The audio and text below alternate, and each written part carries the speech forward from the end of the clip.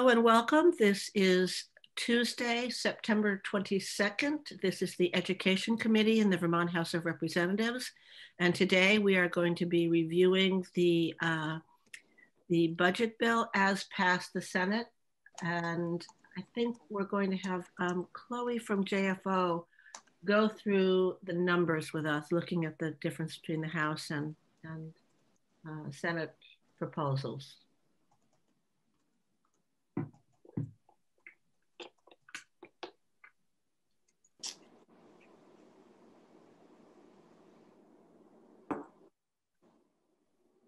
Chloe, if you're speaking, we can't hear you. Oh, I was muted that whole time. Yeah, you were.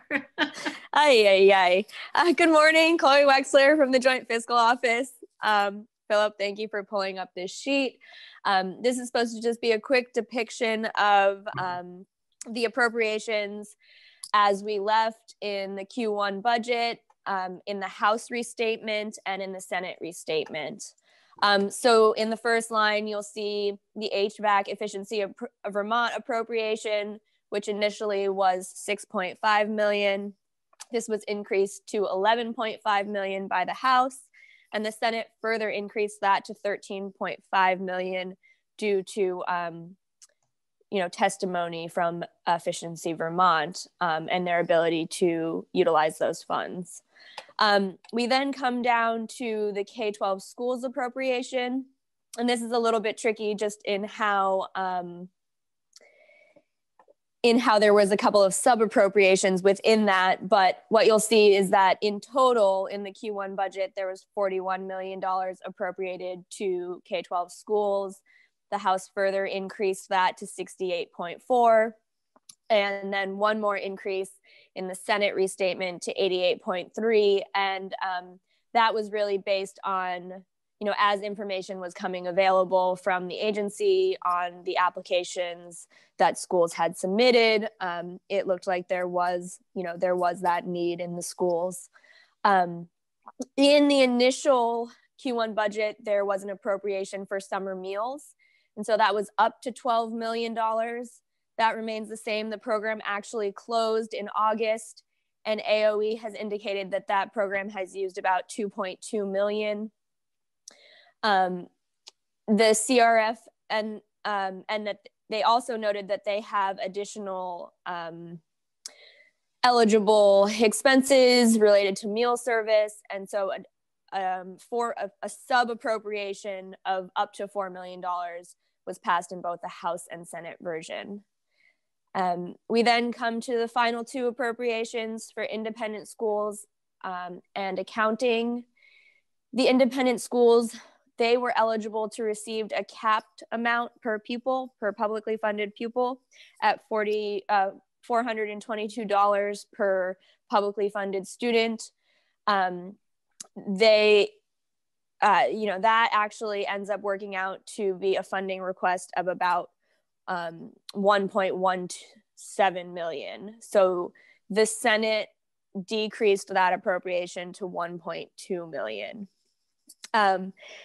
And the same goes for accounting and technical assistance. It was noted that that money was not being used and was available actually just for direct reimbursement to schools. So that appropriation was zeroed out.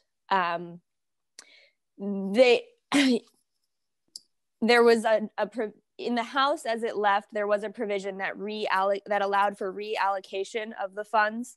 So sort of recognizing that there may be money available in some of the House appropriations, but rather than changing those appropriations, they just allowed for flexibility of funds to move throughout the appropriations.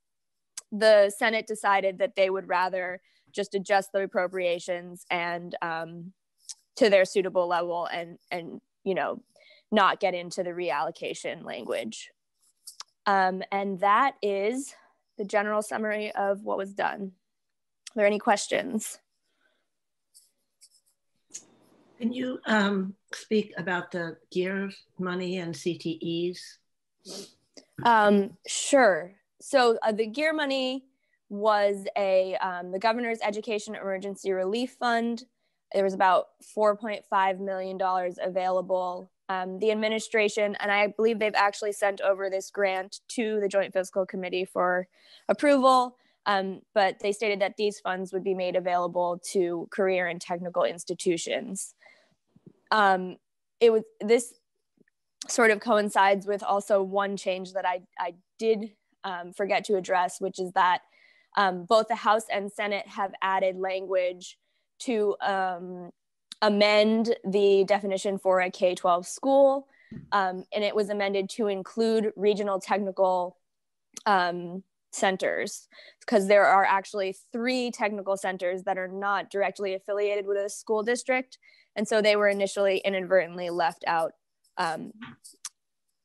of that definition. So they can, yes. The question there. So that fell under K-12 and not under independent schools for those 3. They just got swept into K-12. Okay. Yes. Okay, I interrupted you. Did you want to finish that sentence? No, it just is a note that they are, exactly like you said, now included in that K-12 schools line. And treated similarly as the other career and technical centers that are affiliated with a school district. Chip Conquest from Appropriations. Thank you, Madam Chair. So Chloe, it says with that double asterisk at the bottom that the administration says the GEAR money will be available to the career and tech institutions to support new initiatives. I'm wondering, so the intent, as I understood it in this House Ed committee when they were discussing it earlier, was to make them eligible for CRF money for all the kinds of purposes that schools might use CRF money. Is this limited to, or has the administration indicated that this is really specifically for new initiatives and not?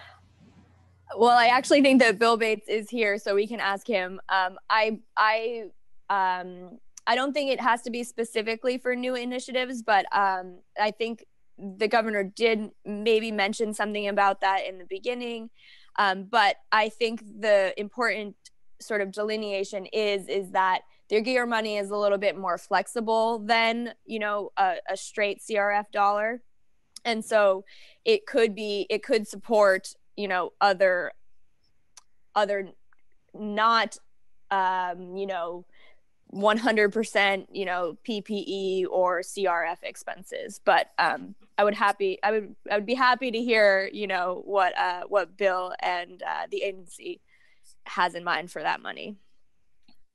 Bill Bates, Bill Bates, you're here, I believe. I am. I just had to find the mute button. Yeah, and I think that you had some other questions, so why don't we shoot right now? Sounds good. For the record, Bill Bates, Agency of Education. Thank you for having me this morning.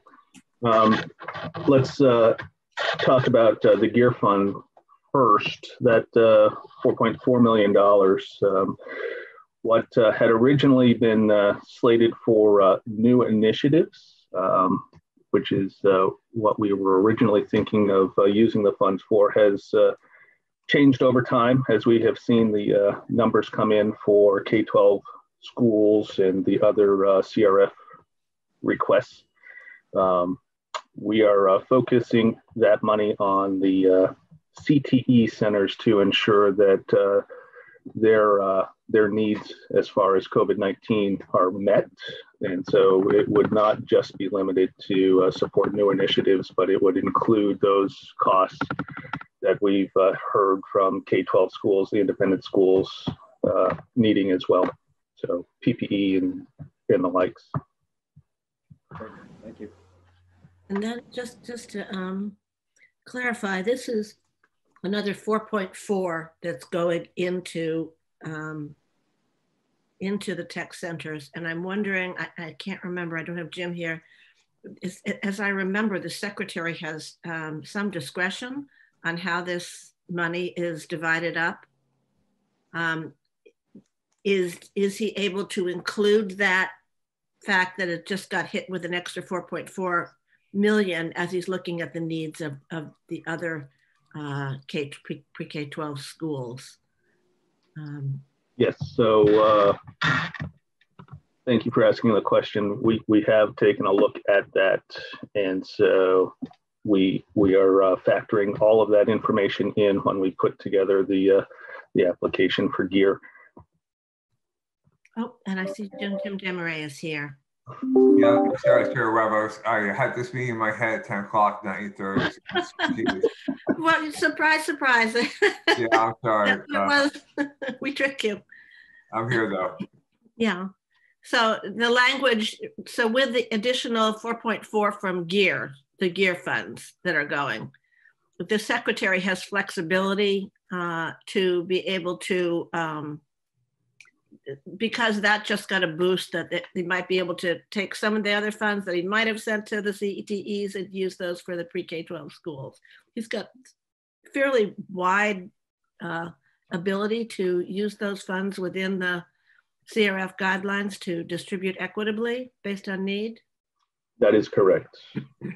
Okay, good. And then we also have ESSER, which is another 30 some odd million dollars. And what's the end date on that? The absolute end date is September of 22. Okay, so we've got the entire school year and summer. Yeah. Yes, that is correct. And going back to the spreadsheet that Chloe walked through, I just wanted to highlight that under the summer meals line, where we've appropriated up to $12 million, in the notes you see that the actual ask was $2.2 million.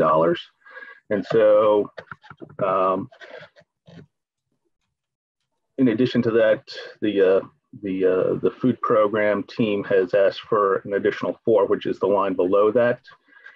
And as you can see, all of those numbers roll up into the 68.4, but I did want to highlight the fact that we only expended 2.2 of the 12 million. So that makes the rest of the, whatever it is. Yep. And we also highlighted the accounting and technical assistance at the bottom of that worksheet that Chloe walked through. We don't have any asks at this time for that. As I remember, that was added at the last minute based on the accounting systems that everybody has been waiting for to be the chart of accounts, and the other one that has, I think, 6 letters in it that I remember when we're talking about it and I forget. So EMS, yes, the eFinance Plus. There we go. Yeah. So how far along are we with those programs? So we are currently done with the chart of accounts. We're implementing that. So the work of building a standardized chart of accounts is done. And those are being implemented across the LEAs. How many have implemented? I don't have the answer to that question off the top, but I can certainly ask the project team and get back to you. That would be great. Yep. It's the implementation that will certainly be necessary. Right. And then we're in round 6 of the eFinance Plus. That's SSDDMS. Mm-hmm. And so we have 16 LEAs that are in flight right now. They started 7/1, and they all have a year to implement. Okay. So should that be then by this time next year? Are we expected that that's going to be up and running as well? We'll have a few LEAs still remaining for round 7 and 8, but we'll be pushing close to 70% completion after round 6. Okay. And one good note to highlight with the eFinance Plus project is the fact that I have worked with our vendor Power School, and they have named John Dawson. I don't know if the name rings a bell for anyone on the committee, but he is going to be the program manager overseeing the entire implementation on the Power School side, which I think is a good move by the vendor.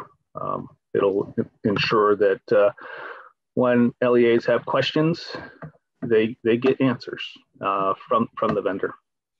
I do remember that was lacking in the last round. Okay. Yep. So as we're looking at this then, basically, as I understand this, Chloe, that and Jim, that this money all sort of got pooled together, and rather than I think the 12 million kind of gets rolled back into the broad picture, correct? And then the 4 million is pulled out of that. Is that correct? So the way that the language is written in the current Senate budget, all of the funds are sort of appropriated to K-12 schools. And then there are two sort of sub appropriations of one, which was up to 12 million, but now we know for a fact that only 2.2 has been expended. And then up to 4 million for CRF eligible meal service equipment. So if you come down to that, well, pointing at my iPad, if you come down to that light beige box at the bottom, that is based on, you know, those two current estimates of 2.2 million for the summer meals and 4 million for the meal equipment.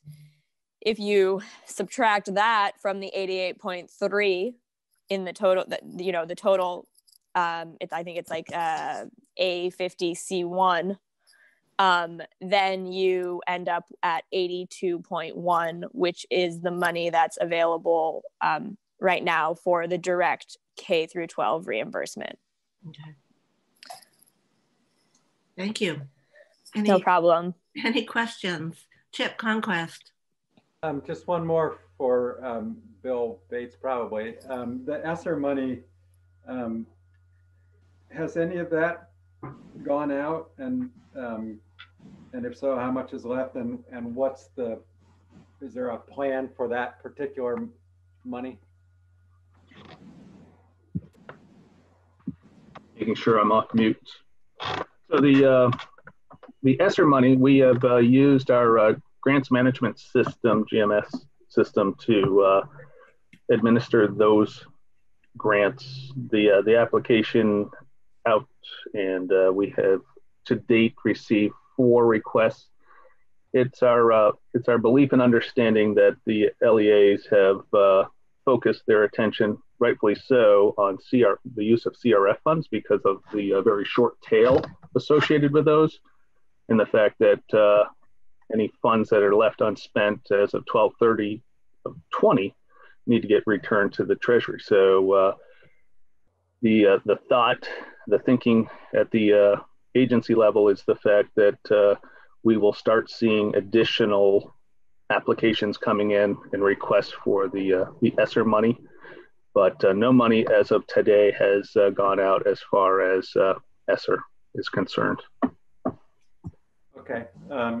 And is there a particular use that the agency is considering that money for, or haven't made that?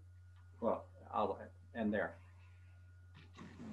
Oh, no, the agency does not do that. It's spelled out in the language of the bill that was passed, and the LEAs have very broad flexibility in their use. I think there's like 12 different uses categories that they can use those funds on. But again, the thing to point out is that CRF has a very short tail. It ends this year, December 30, and then the ESSER funds and the GEAR funds have a longer tail. They go out to September of 22.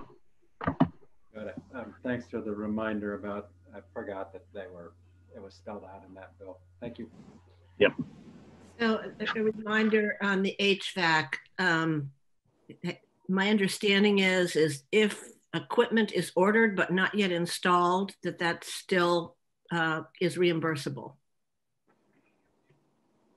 So if you're planning an HVAC, redo, and you've got your contractor and you've invested in, purchasing, but have yet to install. I'm sorry, is that a question? That's a question to you. Yes, that is still eligible. Those funds are still eligible for reimbursement through CRF. I've got it. I've got ready to go. I just haven't fully installed because I can't right now, but I'm ready to go. Excuse me. So the HVAC, again, that's part of CRF. So those funds, if they have not been spoken for as of 12/30, would have to go back to the Treasury. There's obviously a period of time where you have to invoice and pay those invoices, but the work needs to, I believe the work has to be done. I will get. I jump in, Madam Chair. Sure. Yeah, I think so, because I think we did get some different, and I'm trying to verify. Yeah, Brad, please. Brad James, Agency of Education. Just to clarify, what the CARES Act language says about CRF money is the costs have to be incurred by December 30th. If they've ordered the equipment, that is incurring the cost. Paying for the equipment have installed later is fine, but it has to be within a reasonable amount of time. Okay. Cost incurred is reimbursable.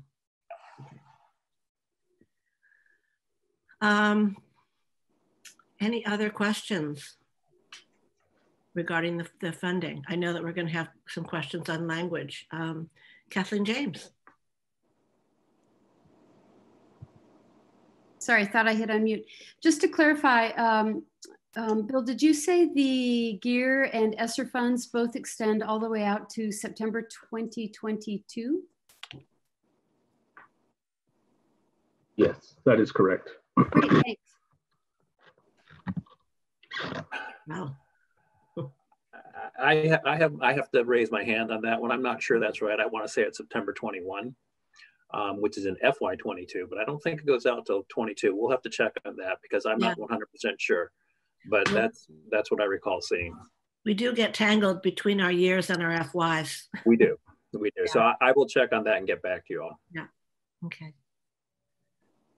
All right. Anything else on the numbers? We will go to the language. Amy and Holly, what's your time limit? Hello, Madam Chair, Amy Schollenberger here. I can stay as long as you want. Holly needs to jump off in a few minutes because she's presenting at a conference. Oh, like at 9 o'clock? Yeah, I think 9:05 she has until. Okay, can we just quickly, and Holly, if you have to go, but if we could open up, go to the language and jump right to that section of the bill.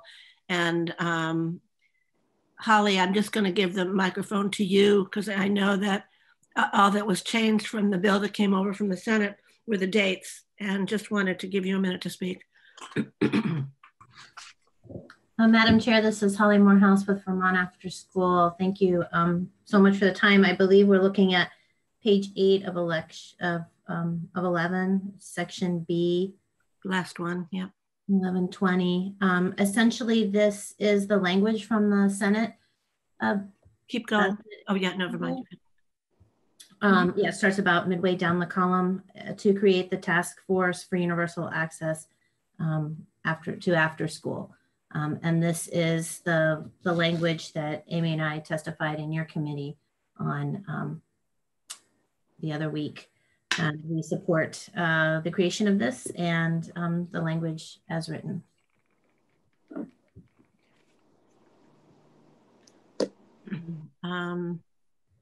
Any questions from Holly? I know that we've heard this. There's always this, we have a question always is, how come there wasn't a student put on this? And do you have access to students? Yes, we do. We have, I don't know why there wasn't one added here. There is sometimes concern for tokenism in placing one student on an adult committee, but we do have access to youth after school ambassadors that come to the State House every year. We have 60 or 70 youth that have done that, including a number that have done it multiple years. And we also have a youth statewide advisory group of 50 young people that have been meeting all summer to work on a state youth council. And our programs have access to young people. So we could definitely incorporate youth voice through those channels as well. And we do in all of what we do at Vermont After School. We could advocate for that on the task force. And you're in process of doing much of this anyway, is that correct? Yes, I chaired the Expanded Learning Opportunities Working Group that came up, that wrote the reports that are cited in section C, number 3. And we have kept that data and information up to date since that time. We also at Vermont After School have a current grant from a national funder to continue to work on expanding access in underserved areas of the state. And we could use some of that money as well to support the data needs of the task force in updating that work and any other data information they would need from the field. Okay, thank you. Any other questions for Holly? She has a gigantic window of time here of about 1 minute. Chip Conquest? Thank you. So I was, to be honest, I haven't had a chance to look through this closely, but I was asked to see about a report back to House and Senate approps and Human Services committees. I was just looking down here to see there are some reports already. But I wondered if you had a suggestion about a good time frame for a report back to those committees would be. The current, I believe it's in section E, page 10, under meetings. There is a report to the governor and to the House and Senate committees on education with findings and recommendations due on or before April 15th. 2021. Okay. Okay. So I'm not up to speed on this section, and I was just asked to ask you about that. So, but it looks like there's already a report back in here. Okay, thank you. Yes, and I realize that the time is short, but we do have all the data. Some of the things that are listed in here we have in place. We have maps on our website. So I think that the task force could start ahead and get up and running pretty quickly on that piece. Okay, thanks. Thank you. Peter Fagan? Yes, thank you. So Kate, I just went and talked to Ledge Council along with Joint Fiscal Office regarding the expenditure timeline for coronavirus relief fund monies. Mm-hmm. Everything must be installed and usable by the end of the year. If it is not installed, it will not be eligible for CRF. Now, the bill may not yet be paid. That may still be, going through the machinations of billing, but an HVAC system must be installed and usable by the end of the year. Thank you, Peter. I didn't realize that. Yep. Well, that's unfortunate news. I asked Jen Carvey and Steve Klein at the same time, both said that. I wasn't sure what it was. I wanted to make sure both said that. Okay. Any other questions then for Holly and Amy? Thank you. Your passion for this material comes through loud and clear. And thank you so much, Madam Chair. And as Amy said, she is able to stay on if further questions come up. Okay. Thank you so much. Thank you.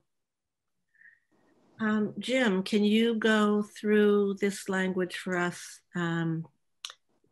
I see you conveniently made it so that we can truly find the areas of disagreement. I appreciate this. Sure. So for the record, Jim Demery, Ledge Council. So the green is where the language is the same in both the House and Senate proposal of amendment.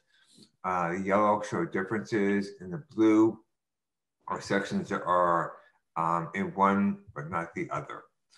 So in the first page here, B111, you'll see the beginning is the same, but the appropriation amount is different. So you had 32.4 million, and Senate has 53 million.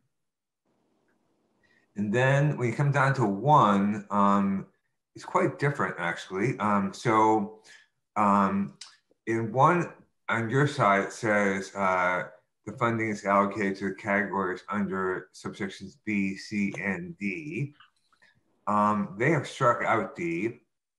So we'll come on to that later on, but the struck out is $1 million that was appropriated for technical assistance in administration. So that's that was theirs. That was the sentence in the beginning anyway. So. Yeah, so that's been struck out of their, that's why this reference to D has been deleted on their side. And then it goes on, and you have, looking at the left-hand column for a minute, you've got, oh, go up a little higher there. Well, thanks, right there. Under 1A, you have language that they've struck. So it says, if the agency determines that any allocation to a category is likely not to be fully utilized by December 20, or based on its view of relative priority should be reallocated to another category, it may reallocate that funding to one or more other categories. I believe that have project expenses. That was your language, and then there's B, dealt with what happens between December 20 and 30, and then C is a report to the Joint Fiscal Committee about any reallocations. The Senate side's taking a different tack, which is basically there's language in the budget about reallocation more broadly. So they've taken out language specifically here about allocation and relying on the other language in the budget to deal with reallocations. So what they say is that is the intent of the General Assembly that CARES Act funding appropriate to AOE be used to ensure the safe opening operation of public schools during the state of emergency, and the public schools use these funds to the maximum extent permitted by law. So they just, if we can sort of get this into, you know, user English, this is just saying we're putting all the money together into one pool and reallocating it. Is this where this does this? This basically, you had given more discretion to the agency than I believe the Senate was comfortable with. Okay. So the language on your side that the agency could reallocate based on its view of relative priority has been taken out entirely. And this difference of dates between December 10 and 20 is gone now. So basically they've taken out that discretion, and they say an intention instead that the funding be used for pre-K through 12 to the maximum extent permitted. They're relying on other sections in terms of how a reallocation would work. Okay, questions? Okay, Phil, if you scroll down to 2, right there, great, thanks. So now we are talking about HVAC, and they have increased the appropriation. You had 11.5, they have 13.5. Likewise on C, you had 68.4, they have 88.3. They were taking $1 million from the administration to get there, and 300,000 from independent schools to get there, which we'll come to. And then they've taken out, you have 3 money sections in your bill. The third of those sections was the allocation for food service equipment. And that was up to 4 million. They have taken that section out entirely, which we'll come to. They moved up language here instead. So they basically just abbreviated the language. So the intent is the same though, I believe, which is of these funds up to 4 million may be distributed to AOE for the purchase of eligible supplies and equipment for food. So the substance is the same, but basically they moved into a different spot and shortened it. And then go down below further to number 2. You have 3, the elliptical on your side means that this language in 2 and in D had not been changed in your proposal. So we've kept the independent schools at 1.5, we've kept the accounting and technical at 1. They have changed that. So on their side, they've reduced the allocation to independent schools to 1.2. They have eliminated the 1 million going to accounting and technical, and they have put in new language that says that if the appropriated CARES Act funding proves to be insufficient to cover all reimbursable requests, any cost to new pandemic expenses shall be fully covered, and then proration for repurposed expenses that were freed up from previously budgeted funds. So they have. Can I jump in here for just 1 second, Jim? Yeah. On that one line. Yep. Oh, I should say, Madam Chair, my apologies. Jim, that first sentence there, if the appropriate CARES Act funding proves to be insufficient to cover all reimbursement requests, any cost for new pandemic expenses shall be fully covered to the extent that appropriated funds, period. It needs allowed or something like that in there. It doesn't make sense the way it's written. Yeah, she said to the extent of appropriate funds. Yeah, that's fine. It's just missing something. That's all. Thanks. Yeah.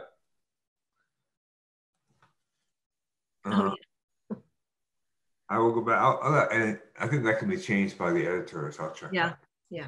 And then going down further, so your next section is the same. And we've gone through the numbers already, so we think we're comfortable just. Yeah, this is the HVAC. This is basically a cross-reference, so that's been updated. And then going down to B113. So you mentioned they deleted this language and moved it above in abbreviated form. So the substance is the same, but they've dealt with it differently. So they have struck out your section B113. And then moving down further to the next section. Okay, same language for length of school year. They have new language. You had language about the Australian ballot. They have struck that. So it does not appear in there. So I understand that they sent that over to GovOps. Do you know what happened to that language from there? I'm not sure where it stands now. Sure. Okay. Hi, Kate. This is Chloe Wexler from JFO. Please. That language is currently in S354. Thank you. In section 8. Thank you. And it is in GovOps, and they're going to be taking it up today. Okay, thanks very much for that. No problem. Can I just ask Kate, S354, is that one of your bills? No. No? No, it's a GovOps bill. Chloe, what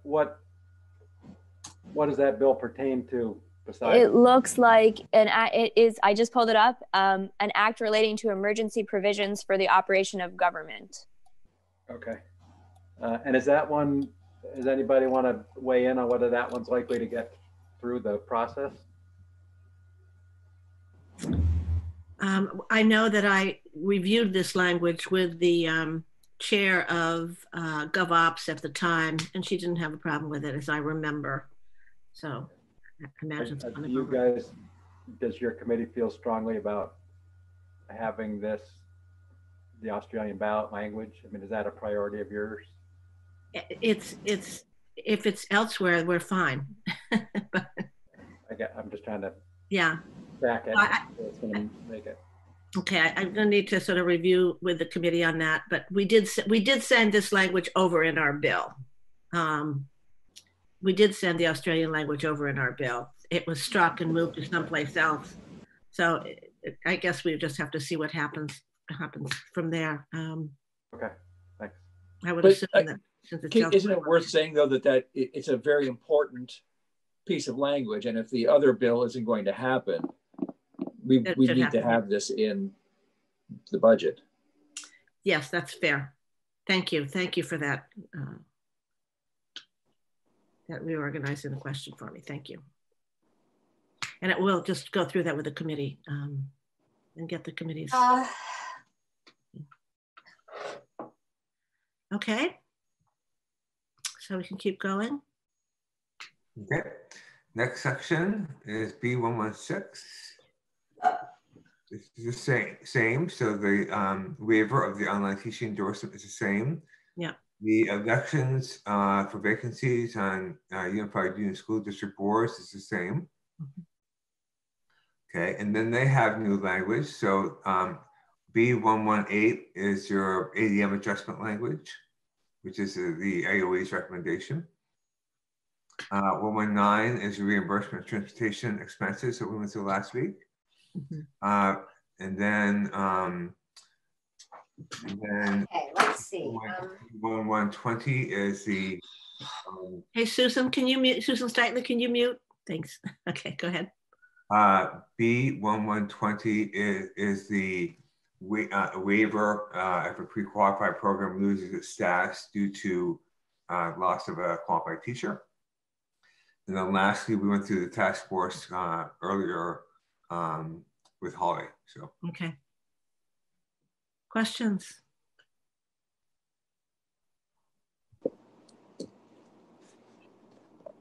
Did we get sorted out what the transportation, better understanding of what the transportation piece was? You can scroll back.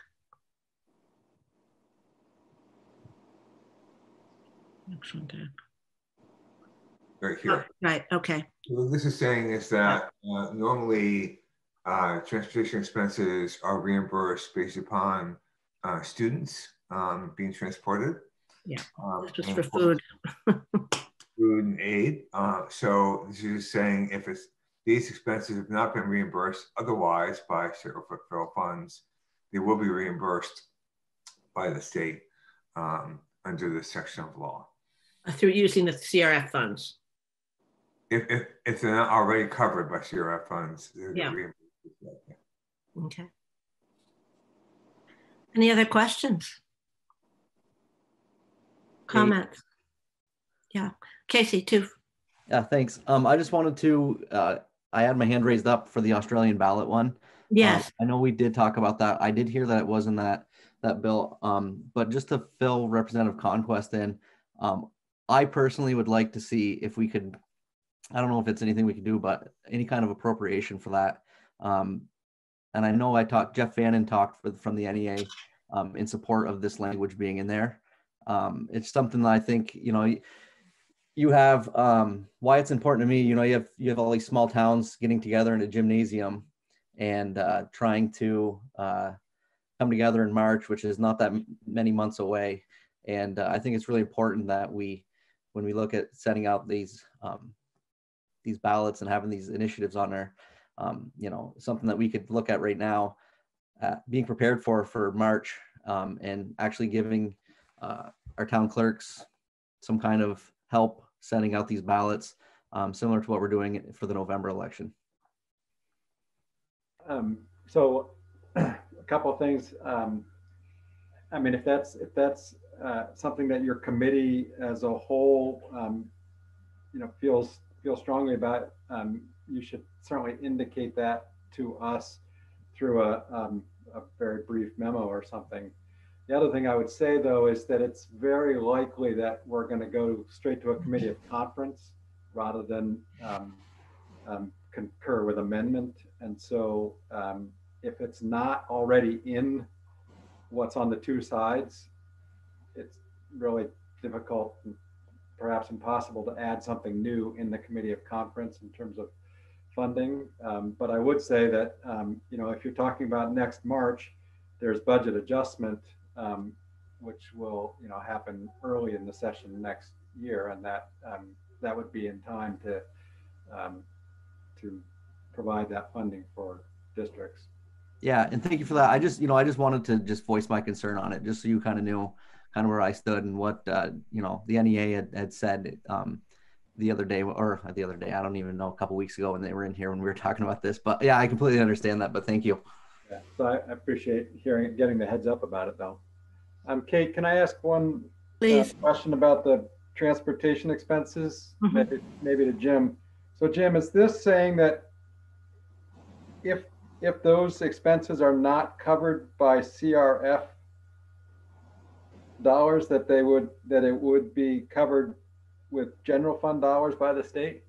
I believe the transportation expenses are covered by the ed fund. Oh, sorry. Yeah, makes sense. But is that what that's saying then? That would be the ed fund would cover it? So you're not understanding that. Right. And did schools generally try to pay for that particular kinds of transportation with CRF dollars? That'd be a question for Brad, I think, more than me. I'm not sure what the facts are on that. Okay, but it is saying that if those are not covered with CRF dollars, that they will be covered with Ed Fund dollars. Correct. What this is referring to, our federal conquest, is the reimbursement that happens on transportation costs 2 years down the road. It's roughly 45% that is reimbursable on their actual costs. The way the current language is written in statute is the transportation of food costs would not be an eligible cost to count. So they would not be able to, even though they'd be incurring the cost, they would not be getting reimbursed 2 years down the road at roughly 45%. So what this is doing is saying that those costs will be reimbursable at that point, but it is out of the education fund. And a number of school districts did use their school buses, I'm sure they stopped. Well, I don't know, but did use their school buses to deliver food to sort of that last portion of last school year. So it's not really likely to be, in a sense, adding more to a school budget because they've already budgeted for transportation costs. They're just using it differently. Is that accurate? Yes. Yes. But do you know? Are most schools trying to be reimbursed with CRF dollars for those costs? I don't know because I haven't looked through enough budgets to answer that question succinctly or accurately. Okay, thank you. This language is just saying, hey, if your buses were running and they were delivering school food, we're going to think of that as similar to picking up kids if you haven't gotten the appropriate right, and that will count towards their transportation aid in a future year. Mm-hmm. Is this? I'm just trying to get a sense whether if this is likely to have any significant impact on that cost in the Ed Fund. So we're looking 2 years down the road. Transportation costs are. The transportation aid, I keep saying cost, I mean aid, is roughly $15 million just over the course each year. So my guess is that it will have some impact on, it'll probably lower it somewhat. How much, I don't know at this point, but it may decrease it somewhat. Okay, thanks, that's helpful. Yeah, and while I'm on, if I may, both Bill and I were talking with Kathy Flanagan, our deputy CFO, who does the finance or the business side of the world. Mm-hmm. She did specify that ESSER funds are good up through September 22. So Bill was right, I was wrong. That's the second time I was wrong today. That's good. So you're never wrong. So we know you're human. Okay, good. I'm wrong quite a bit, but so anyway, the ESSER funds are good through September of 22, and that's because of the Tidings Amendment, which allows an additional 9 months or something like that for federal monies. Okay. Okay. Are there questions or comments?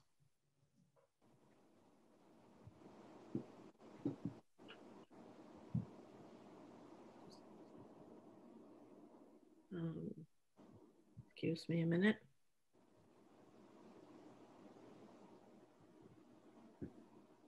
Okay, seeing none.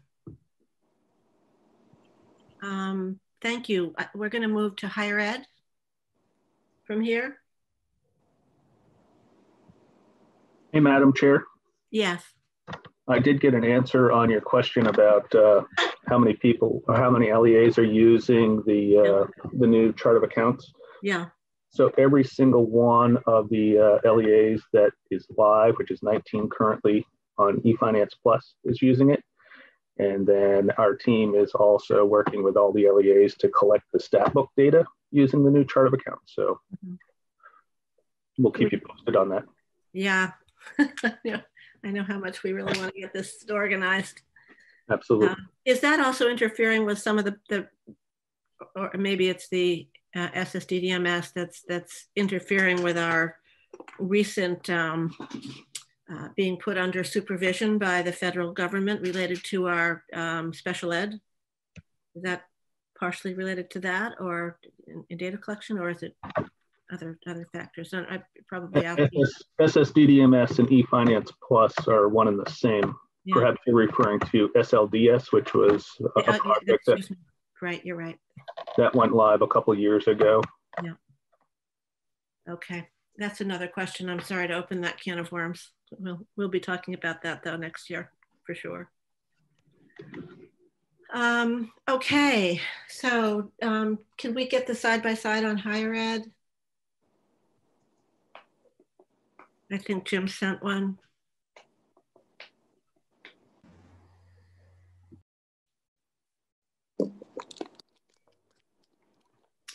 Okay, so Jim, can you go through this?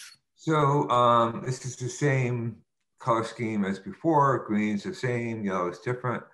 So the first difference here, so you both have appropriated $10 million in 3 for the independent colleges.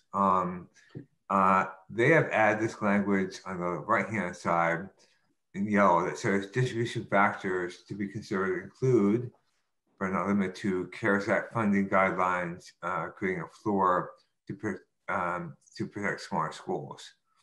There should be an and in there too.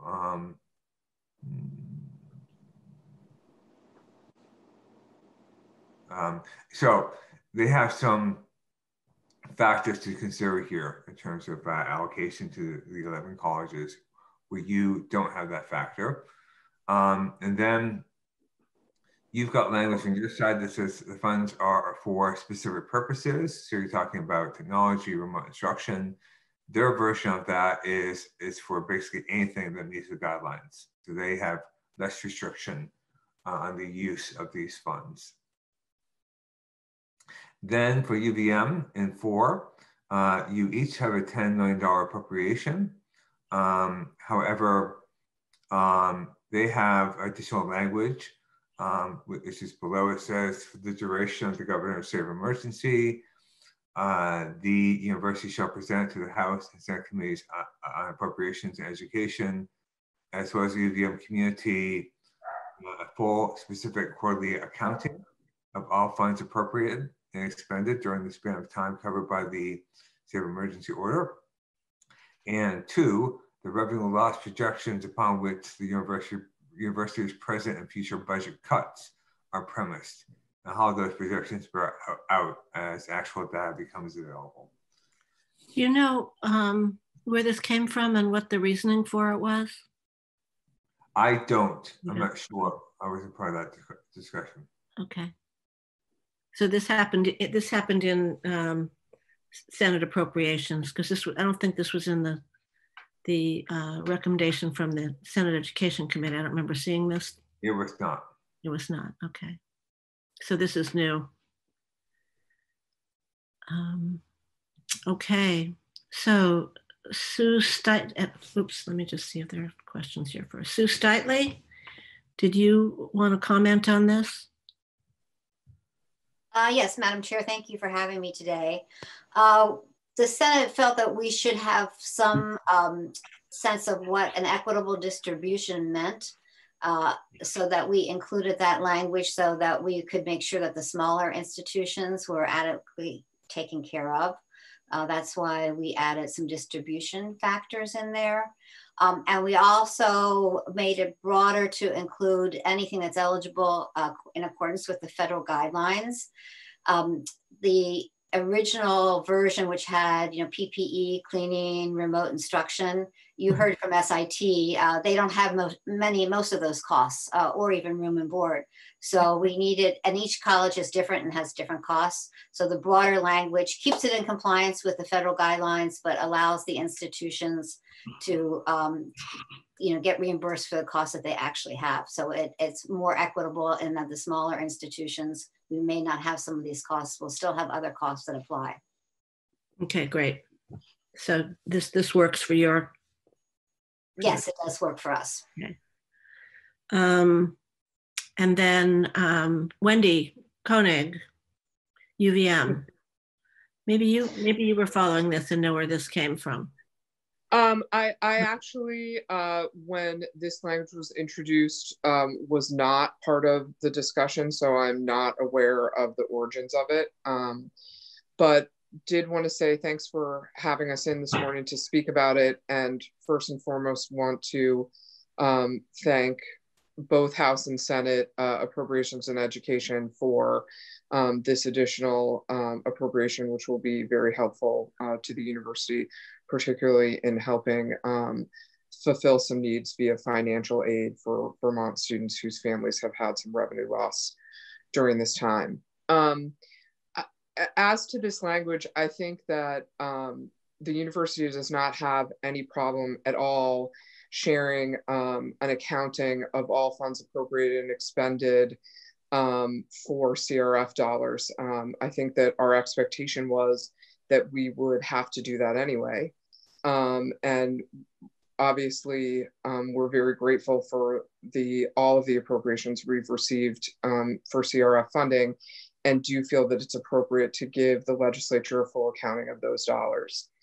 I will say that where I find this somewhat confusing is that I don't know why it's only inclusive of the University of Vermont. I would imagine that the legislature would have an interest in having all institutions that receive CRF funds do the same. It seems that you would want to know how all of us are spending these dollars, not just the university. And I'm not saying that this was the intent behind it, but by only singling out UVM, it could seem to some that the legislature has doubts about our ability to appropriately spend the funds. And I think that that is not warranted. If I'm looking at sub B in the language where it says revenue loss projections upon which the university's present and future budget cuts are premised, and how those projections bear out as actual data becomes available, I do think it's somewhat unusual and different for the legislature to be asking us for information about how we create our own budgets. That has not been something that we've done for all of you in the past. And it seems to be delving a little bit into the way that the university does its own budget and projections. So I am concerned about that sub B. And I think this is unrelated to, this B is unrelated to COVID, correct? Or is this related to COVID? Well, if you know, if we look at the language at the beginning, for the duration of the governor's state of emergency orders, my assumption is that the intent is that it's related to COVID, but the language doesn't specify that in sub B. And so that does concern me a little bit. Okay. You know, again, the other thing that everyone should be aware of is that as a public institution, our financials are public information already. And the other thing is that since we receive public funding from the legislature for our regular annual appropriation, we do report to the state on a monthly basis. And I believe the term is, and Representative Fagan, if he's on, can correct me if I get this wrong, but there's warrant language that says that with our appropriation, we need to provide financial information monthly to the state of Vermont about how we spend the appropriation and how that fits into our financials. So we're already currently reporting monthly to the state about our financial situation. So you don't know where and when this language came from. Hi, Peter, you're joining us. No, that's correct. We're just, so you heard this. We're just trying to understand. Been here the whole time, Kate. Yep, I've been here the whole time. Yes. Oh, good. We're just trying to understand where this language comes from, why it's necessary, and I can't say that I'm totally getting it. Maybe you have some. I have no insight. I'm right there with you. I have no insight. Yeah. Okay. And so, Jim, you didn't write this language then? I did not write this language, no. Okay. It was just dropped in some moment. So, but it appeared, when did it appear? I'm just trying to see which YouTube I should watch. We don't know. Never mind. It'll keep me from watching YouTubes that I don't need to watch. So, okay. Sarita Austin. Yep, I just want to share when I read that language as well. It just kind of struck me as odd as well. And I feel like it implies an underlying unwarranted concern. And I would be really curious to see, you know, what the intent of that language is. Okay. Anybody else? Okay. Kate. Yes. Kate, I have a quick question, and this is really probably for Representative Fagan, and that is at least in terms of accounting for all funds appropriated. Here it's really designed to ask that of UVM, but in the language for the state colleges, is there a similar requirement? Not at this time. And I'm trying to remember what we put into the Q1 budget as far as reporting requirements. I don't think that there was anything so extraordinarily specific as the language that you're looking at that was in there. But there may have been, because we need to, in 3 years, typical time frame when an audit comes back to look at you, be able to pull something up and read it and then remember and say, I remember what we did with it. It's right here. And this is how we used it, to be able to then prove that we were in accordance with the CARES Act guidelines. Yeah. So having the accounting, which UVM, they do provide because of the warrants, and the Vermont State Colleges also do the warrant process, is fine. Duplicating the need is probably not a bad thing. You know, it's just a reminder, and probably not a bad thing. Thank you. Okay, so I'm sorry I got distracted by that conversation during that conversation, Peter. So if I repeat myself in here, please save the committee and interrupt me. Let's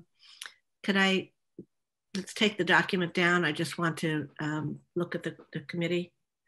So in terms of the higher ed portion, is it fair to say that we have questions about the additional language in the UVM portion? Okay. And is it fair to say then you're okay with the AVIC language, or the independent college language? Okay. So that's what we'll be saying to you, Peter Fagan. We'll send that to you. And if we go to the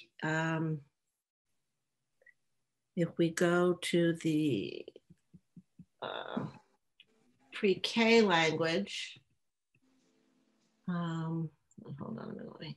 Thanks for having us. Thank you. Madam Chair? Yeah. If question, so if I understand where you're coming from. You know, yeah. you have a problem with the language. Are you going to be recommending language? Would you like me to work with UVM to come up with something different? What's your pleasure, please? Yeah, sure. Why don't we talk? Why don't you and I have a chat? You can do that. Yeah, go ahead and start a conversation with. If it's going straight to committee of conference, then you know, we can work on it through there. Otherwise, happy to have a side conversation with you. And I believe that's the direction we'll go. That was what I recommended last night in a committee chat. So okay, I can't say that is absolutely what we're going to do, but that's where I think the committee's heading. Okay, thank you, Peter Fagan. We thank you. Really loved having you join us. Well, I really do appreciate the committee digging in. I've said it time and again. You know, you've been of extraordinary help. So thank you. Thank you. Okay, if we look at, no, where did it go? Here it is. So in terms of the numbers, anything glaring on the numbers that Chloe sent out? Are we going to basically be okay with the numbers as written so far? And we'll let appropriations deal with any? Yeah, so we'll be okay with that.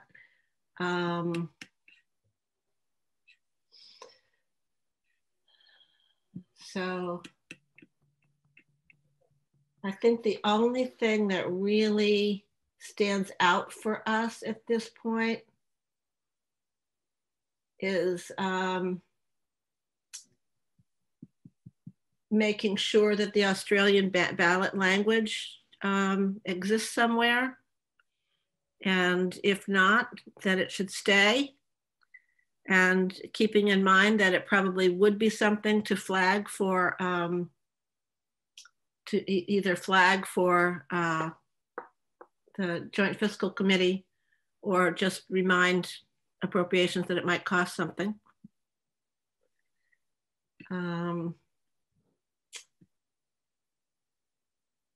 then the ADM language. This is what this is basically it's basically just as we know, it is a zero-sum game. But Kathleen, James. Yeah, thanks, Kate. I just want to raise it because it's an issue in my region that's come to my attention, and I know that there are really legitimate points to be made on both sides. But we've talked a little bit about Winhall, which is a full choice district in my region, and they've seen a kind of an unprecedented population explosion due to the pandemic, and are facing a $1 million budget shortfall in the number of kids that they need to tuition in. And I just wondered if we could have a quick talk about whether there might be any options for them. And I don't know what ideas are. I don't know if you know, anybody from JFO has any ideas, but I just wanted to raise that because it's been brought to my attention as a problem of a $1 million unexpected budget shortfall that a school in my region is facing. So I at least wanted to raise the issue. So Chloe, that could be eligible for CRF, is that correct? And they could put in for CRF. Hi, Chloe Wexler. That would be a legal interpretation, but it is possible. I would imagine that at least for, from September to December, they could possibly request reimbursement for those unanticipated tuition costs. It wouldn't cover the full year, but I do think that could be an option. And if Brad is still on, maybe he can speak to that as well. Yeah, Brad. I'm still on, but I don't know the answer to that question. My initial thought is I'd be a little bit surprised if that was eligible, but I don't know. I'll try to figure out who to ask about that. I do know that Winhall and a few other towns down in your area, Representative James, have had this issue before where people have moved up unexpectedly. What this language currently does says their count will be no less than the current number. So that means that any increase will be counting. So that will help them too. But that doesn't address the deficit issue that you're bringing up. So I don't know if this will be eligible for CRF or not. And I will check in. What about, I have a couple questions. I just see Jim Desmarais raising his hand, so he might be able to answer part of that. So let's hit that and then get to your second question. Okay. Okay, so Jim Desmarais. Yeah, so to the extent that these costs are being incurred due to the pandemic, so whether you're an operating district and have kids moving in after your budget has been approved, you have additional costs, or a tuition district which is paying tuition and is incurring non-budgeted costs due to people moving in because of the pandemic, I believe there's a good case to be made on both fronts for operating and tuition districts that CRF funds could be used for these purposes. However, there would have to be some control for school districts to know that that's the reason these kids moved into their district. So it might be checking with parents or whatever, but I would say too, it's for only the first half of this year if it is eligible. And wherever is done or not done, the ADM will catch up. So next year, when they do the 2-year rolling average ADM to calculate equalized pupils, the increase will be counted and they'll get a tax benefit next year.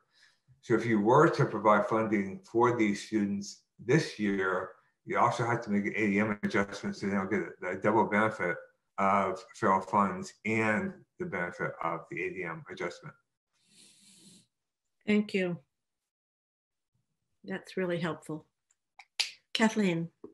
Yeah, I was just also going to ask, I mean, I raised the issue of Winhall just because they're, right next door and they've brought it to my attention. So I don't know if I'm not trying to be inequitable. I don't know if there are other districts around the state that are choice like that are in a similar situation. Ski homes. Yeah, and I also don't know whether if, I know I'd heard, I mean, there, in different conversations I've heard about this, I don't know whether, I mean, this is not a new situation for Winhall. It's just, it's just worse than ever before, right? So, and it's pandemic related. So if they were to take out a loan to cover and some portion of that were to be attributed to COVID, I'm just trying to think of some fair way to acknowledge that something happened to Winhall this year that is COVID related, that was truly beyond their control, that happened after March. I mean, from talking to their board chair, Winhall passed a responsible budget that included a responsible number of ghost students based on historic trends. And then, then COVID happened and they had, I'm not looking at the numbers right now, and they had 50 tuition students either move in or move to their vacation homes or buy homes in the area. And, they're in a region of our state that's going to attract a higher number of new homeowners or new families just because of where they're located. People from Boston or people from New York are going to be maybe more likely to buy there or move there. And these are new families coming to our state, and that's a good thing. So, so I don't know. I bring it up. I don't necessarily know what the answer is, but I don't want the session to end and the budget to move on without us at least thinking about it. And I know it's late in the game, but there you have it. Peter Conlon. Yeah, the challenge, of course, with Winhall, as Jim said, is that if you fund the tuition that they're paying because they don't operate any schools, and then the ADM catches up and they get a serious tax rate change, how do you balance that? Because they will benefit from a higher enrollment. Well, I don't know if benefit's the right word since they don't operate any schools, but the ADM will catch up in terms of their reimbursement. So to me, it's a short-term deficit problem that they have, and it is a little late in the game. But if they need to borrow money, I would certainly think it'd be a good idea to at least try to get them interest-free money, because this certainly is a COVID-related issue. Larry Copley. Yeah, thank you, Kate. It's been my understanding that COVID funds cannot be used to correct or balance budgets. I could be very wrong, but maybe Jim or Brad can chime in on that. Yeah, so this is a case where you're backfilling revenue. This is a case where you're incurring unbudgeted costs. So if there's backfilling revenue for the state or maybe for a locality, that could be an issue. But here we have unanticipated costs due to COVID-19. I believe those costs could be eligible for reimbursement using CRF funds. In terms of the loan, just by rough calculation, if you have $1 million loan to cover these costs, and let's say you have a 5% interest rate, that's $50,000 in interest, you can only use that federal fund to cover a portion of that interest because they can't go beyond December 30. So maybe it's a $25,000 use of federal funds to cover interest on that loan. So just to put that into perspective. And I believe that might already be eligible. So I'm not sure that there needs to be more to be done on that. because the CRF funding usually comes with no strings aside from being eligible. So it might be that they could use the funds already for that purpose. Okay, we're coming to the end. We're due on the floor in 10 minutes. And I did see, Phil, did you send out a meeting on Wednesday? Did we have a meeting Wednesday? I didn't. We have not talked about having a meeting on Wednesday. There was talk about maybe having a meeting on Friday. Right. Oh, okay. I thought I saw something come through on Wednesday and I didn't remember that. So, okay. Yes, we will have a meeting on Friday. This will be a meeting related to masks. We passed a resolution last week celebrating Mask Day, and there are a bunch of students who are going to come and speak to us. I thought it would be nice for us to actually hear from some students on the last day of our session, what I'm assuming is the last day. And that should be it. So, and as I understand, the task force likely to possibly not have a problem with that at this point.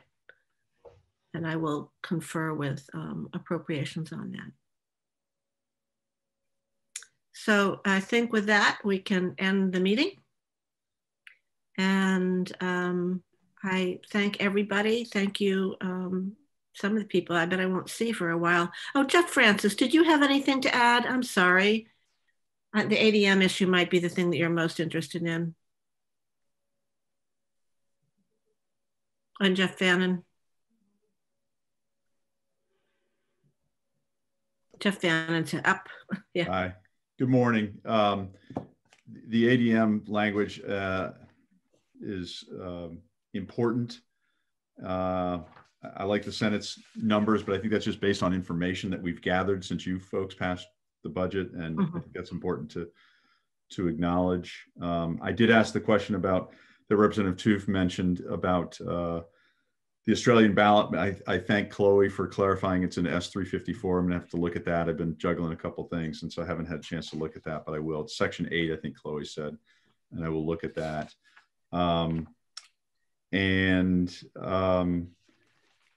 The ADM, I tend to agree we've got to do something about, and the Senate's language looks to be helpful in that regard. And I think just something has got to be done to address the issues that we know are out there. So just essentially holding people harmless is the important way to go. However we do it, I think we support that. I'm trying to keep this quick because I know you folks are heading to the floor. All right, I think I'll just keep it as simple as that. Thank you, and happy to answer any questions. Thank you. Jeff Francis, did you have anything? I just want to thank you for your work in its entirety. We support the proposals of amendment from the Senate, not in any way, shape, or manner because we don't honor your work. We think that they had the benefit of more time and the ability to respond to what you had created for them to respond to. So I thank you for your work. We support the Senate's proposal of amendments. We think the ADM language is important. And I think the money allocations are reflective of what the need is. So in summary, thank you. And we do support the Senate's proposals of amendment. Thank you. It's unfortunate since some of these things have to go into the budget, but we are in the middle of a global pandemic. So things are not being done in its usual highly organized, well-structured end of the session. It is even more chaotic than usual. Okay, so I think that's it. Thank you, everybody, and thank you, Brad. Good to see you.